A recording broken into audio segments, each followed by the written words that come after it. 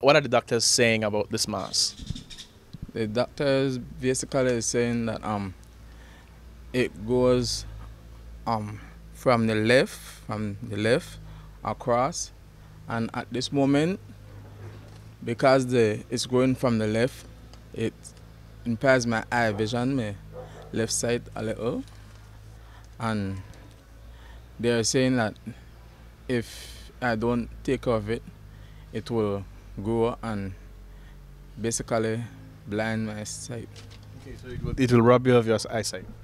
And after that, it could damage my brains, no? When it comes to the seizures, we honestly never know what may happen. We just assume that he may get seizures.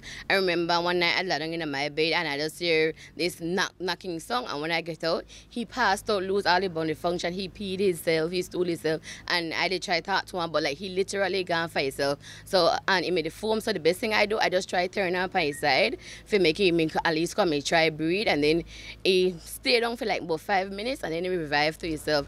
And that how all his seizures they happen.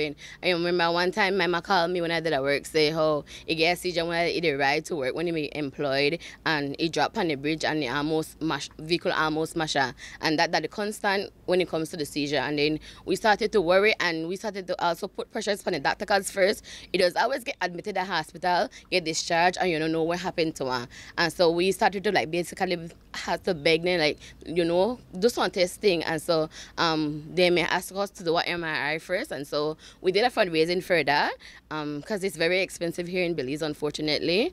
And the fundraising was successful, so we were able to do the MRI. And basically from the MRI, that was when we learned that he has the mass in front of his brains.